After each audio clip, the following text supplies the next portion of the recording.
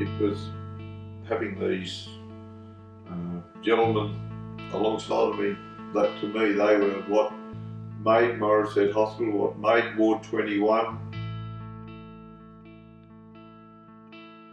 We had a soccer field, we had a workshop, we had tennis courts, we had the market garden. You know, that was used to grow vegetables and things that were then used to supplement the clients' or patients' food stuff. Well, there's a saying that's crept into our society, it's in all films and every bloody thing now. I'm watching your back. Now that wasn't around when I was a kid, but that's what you knew. There was somebody watching your back. You had to have your wits about you at all times. We had some rough characters there.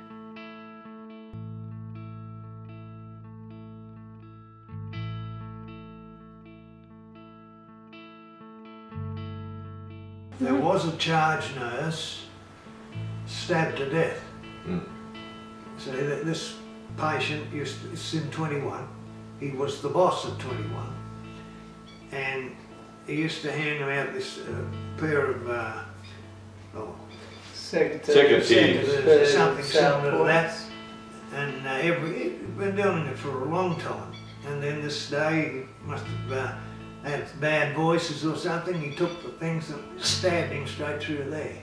So, you know, there was a real danger.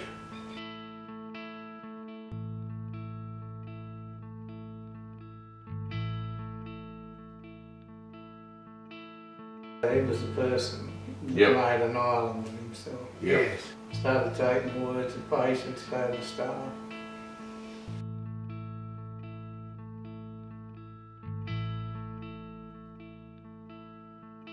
As always, they think they can do it cheaper, so they decided they'd build the Kestrel unit, which would have all cameras and everything else, and they would have less staff. They would need less staff to maintain it.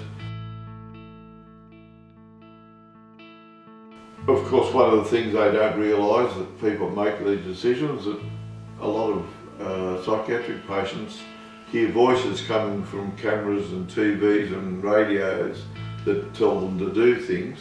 And so then they have cameras, when they're now in the new unit, they have cameras that are looking at them, and so when they walk they can see these cameras following them, and so therefore it even sometimes makes it worse. And I think there's been more staff assaulted in Kestrel than what we probably ever had in Ward 21.